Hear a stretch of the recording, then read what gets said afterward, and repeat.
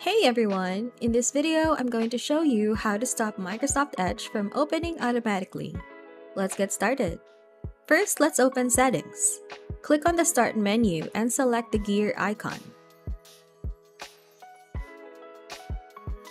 Navigate to Accounts. Then Sign In Options. Scroll down and look for the option that says Use my sign-in info to automatically finish setting up after an update. Then toggle it off. Next, we need to make sure Edge isn't set to open when your computer starts. Click on Apps on the left sidebar. Select Startup. Find Microsoft Edge on the list and toggle it off. Finally, we'll check the Task Scheduler to make sure there are no tasks set to open Edge.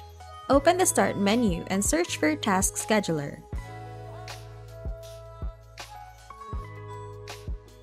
Expand Task Scheduler library in the left sidebar and look for any tasks related to Microsoft Edge.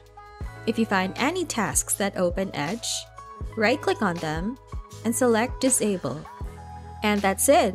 By following these steps, you should be able to stop Microsoft Edge from opening automatically.